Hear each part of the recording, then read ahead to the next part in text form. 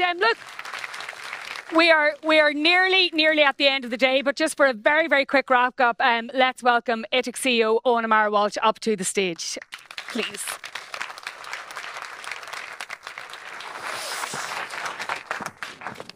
I'm going to need a big rapid round up on this. What are your big sort of takeaways from the day? I thought it was a great day. I thought it reflected very well on the industry. I'd like to thank our sponsors, Fáilte Ireland Tourism and AIB, without whom this wouldn't have been possible. I mean, putting on an event like this, the quality of the speakers, the quality of the content, it's not an easy job.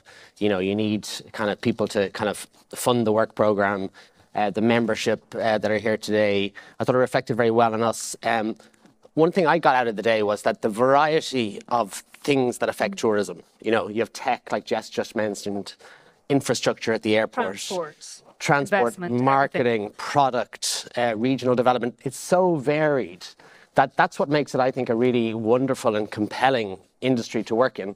And I think that's why so many of us have never got out of the industry. You know, it may not be the best paid industry. There's precious few millionaires in the room. What was really interesting from Conor's presentation, you know, to see health and social care, but to see tourism so high on the meaning quotient, I thought was just very, very revealing. It just goes to show that, you know, for all of perhaps the money that you can get elsewhere, meaning and purpose, that was one of the key takeaways I took away from today. I wouldn't go as far as saying tourism is vocational, but there's something in it in terms of very few people leave the sector entirely, or some people leave and then 5 years later come back. And that's because we all get the bug. And it's a really, really exciting one. And just on the 40 years of ITIC, you know, the one thing I'd like to convey is that all the chairs that we interviewed for that video piece and all the boards of directors over those 40 years, none of them received a penny in remuneration. So I think the industry as a whole owes industry chairs and boards of directors a huge debt of gratitude. I mean, I'm paid for what I do. Arlene in the office gets paid. You know, Ronan from the Advantage Group who helped us out with this conference, you know, we all get, if you like, paid for the services that we do. But the board of ITIC and particularly the chairs, so Neil today, Elena before him, Ruth was the previous chair, Paul Gallagher is here, there's, you know, Maurice Pratt, who you saw is down the room somewhere. The previous chairs over those 40 years gave blood, sweat and tears. As your mum did. As my mother did, for the benefit of the industry. And I think that's why the industry is in a really strong place at the moment. I know a lot of today we've been talking about, you know, kind of vulnerable but viable sector. But we're 270,000 employees, biggest Indigenous industry, biggest regional employer. That doesn't just happen by chance. Other countries don't necessarily have that. And, you know, I always say it, but we kind of showcase the best of our country to a domestic market and an international audience. And that's something compelling. And just one other thing I got out of the day, just that whole responsible ambition debate. And I think it was a really interesting one. And I don't think there are any easy answers. No. But this time last year, you'll recall, Dearbhail, because you've done this every year. Sustainability. We were in Athlone. I think a lot of you were there. And we announced, Steve Conlon actually from the Irish Boat Rental Association, who's somewhere in the room, announced that all the Shannon boat cruisers were going to move from diesel to hydro-treated vegetable oil this year. And they've done that. And as a result, they've reduced their carbon footprint by 92%. So to my mind, that is a very clear example. And obviously, you know, issues like aviation are much more complex. But what we have to strive for is a kind of a world where economic growth can live beside kind of social cohesion and aside environmental, you know, responsibility. Because like Jim Power, I think, mentioned, you know, if we have 10 years of flatlining or degrowth, we're in trouble. Like we won't have a conference, you know, in a few years' time because we won't be in business. So there's a tricky balance. I think the environmental issue probably is the most important one of all because ultimately it's a life and death situation.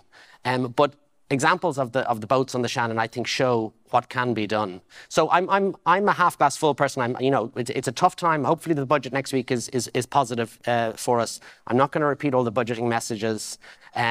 Hopefully the Dublin Airport passenger cap can be resolved. Hopefully the regional airports can grow. Hopefully there can be product investment. Alice can continue the great work marketing overseas. I'm relatively positive, but there are challenges there. But I would say if you went back to 40 years ago, I would say they all talked about challenges and product development. It was just so listen and regional balance, you know, exactly. And my mother on that VT tape, we plucked that out, Greg helped me, we plucked that out from questions and answers. I think it was during Foot and Mouth or during 9/11 or something. It was just interesting to look back, but word for word is kind of what I've been saying. So I kind of feel, you know, plus ça change. Yeah. But I think it's a great industry. I think it's been a great day. I think everyone deserves the glass of wine that's waiting for them outside. Yeah, I think for me, the biggest thing was a theme that sort of just picked up across all of them was just the importance of your story. Yeah. And the strength of the story. Yeah. You know, and I thought John Concannon, the ambassador who's here. Not yet, officially. Ambassador to be, ambassador-elect, told that very well. Yeah. Ireland's soft power. Yeah. And that is so beneficial to tourism. Because, I mean, Alice would love a monster marketing budget to go to all these international countries and promote Ireland as a wonderful place to. But a lot of the time, you know, it's the subliminal culture we have, or, you know, music or something that actually puts Ireland on the map, and then the likes of Tourism Ireland get in behind it, and then obviously the industry and Fáilte Ireland deliver on the ground. So it's an interesting one, and you know, I'm a political junkie, so I love John Sopel. I thought he was great this morning. Yeah. And I could have sat for ages. Yeah, and who knows this time next year what the theme will be, but there'll be similar issues, but there's bound to be something else thrown at us. There no doubt will. But look, that is actually a wrap. That is what a day that we've had. And really, for me, the privilege of being with you again, and what a wonderful set of guests that I had. You all deserve, I think I might do too, a tiny little glass of wine that is waiting for you outside. I promised to finish at 4 o'clock. I don't know whether I've abandoned that or not. Just to remind you, recordings of the conference will be available on the website, as will Connor's research. What can we say? As Eoghan has already said, this wonderful industry has survived everything that has been thrown at it, and new challenges, just like the previous ones, no doubt will be overcome. So safe travels, Sana Whaile, and thank you for your time today.